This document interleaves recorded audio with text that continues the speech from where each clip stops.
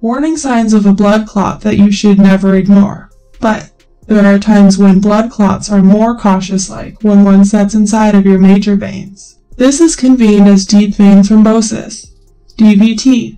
If the blood clot remains where it is in your physique, it's usually not dangerous. But if left untreated, it can go across through your veins to your heart and lungs. A blood clot in the lungs is known as pulmonary embolism. This can be harmful and needs medical attention. Signs of a blood clot. Racing heart. A blood clot in your lungs may be hampering the flow of oxygen in your lungs, and a quick heart rate may arise. In understandable terms, the heart is striving to reimburse for the shortage and may start beating rapidly. Chest pain. Several people keeping a pulmonary embolism think it's a heart attack because the distress is similar. The warning sign could be a blood clot if the discomfort is sharp or stabbing, and air is worse while taking a deep breath. The pain might get in a worse situation with every breath you inhale. Shortness of breath. A blood clot in your lung might bring difficulties to inhale due to the slow oxygen flow.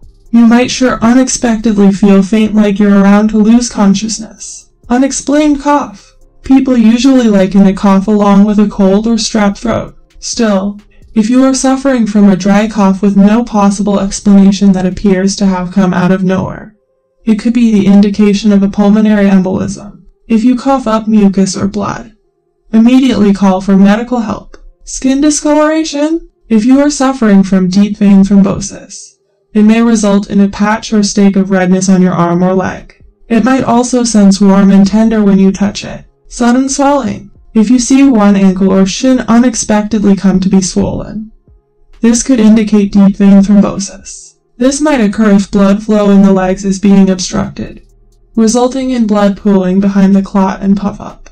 Arm or leg pain. This might hardly sense like muscle cramping, but pay attention if the pain is awful when you're stepping or turning your foot upward.